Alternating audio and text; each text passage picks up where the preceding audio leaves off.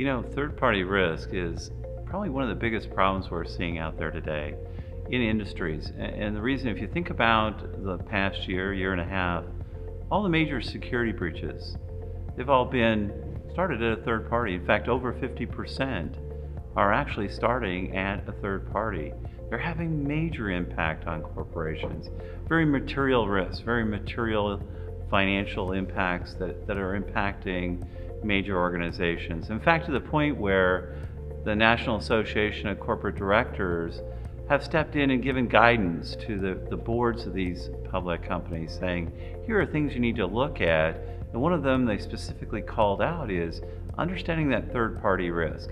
We've spent years and years in my industry building security programs to protect the assets and the shareholder value within our company. Then over the last decade, we've actually moved to a very much outsourcing model, where now more than even half of our IT is outside of our company. So one of the roles of the Chief Security Officer is to understand that and begin to manage that risk. Many people talk about insider threat. And the insider is someone that is within your organization, not necessarily an employee. Again, it could be a third party, a contractor. It could be a temp worker. Well, insider threat isn't new.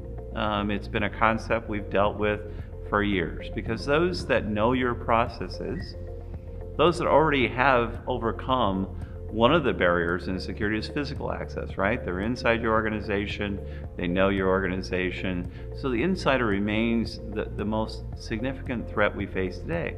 They're harder to detect, and they'll usually have a bigger dollar value associated with the loss.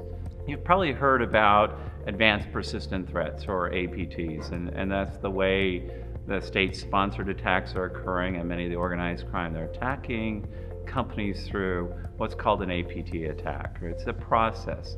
Well, the first thing they try to do is they try to look like an insider. So once they've gained that access, then they look like an insider, because it's hard to detect an insider on your network. So the insider threat's a big one and will continue to be one, and one we're working really hard, continue to work really hard on finding the best solution for. So if you're thinking about doing business with a third-party vendor, remember it starts at day one. It starts from the time you're doing a request or an RFI, request for information. Start your due diligence on that vendor immediately. Do they have a good reputation in the market? Do they have any breaches that are already known? Any legal liens? That's the beginning of the thing. And then the most important part is the next step, and that's the contract itself. When you're thinking about doing business with a third party, your relationship is all driven and guided through the contract. So as you're thinking about that contract, think about specific parameters like the right to audit. Make sure you have that right to audit, and you can assign an agent to do that audit for you. You've got the indemnification clauses. You've got the right to expect certain controls be in place, and SLAs if they don't have them in place, or service level agreements. How fast will they fix it if you find they are lacking in a specific control? So all these things come really up front, and making sure you've got that agreement. So a common question I'll get often is, well, if we've outsourced it, are we now responsible for it?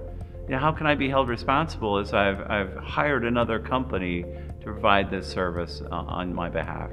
Well, depending on what industry sector in, the laws are defining who has the responsibility.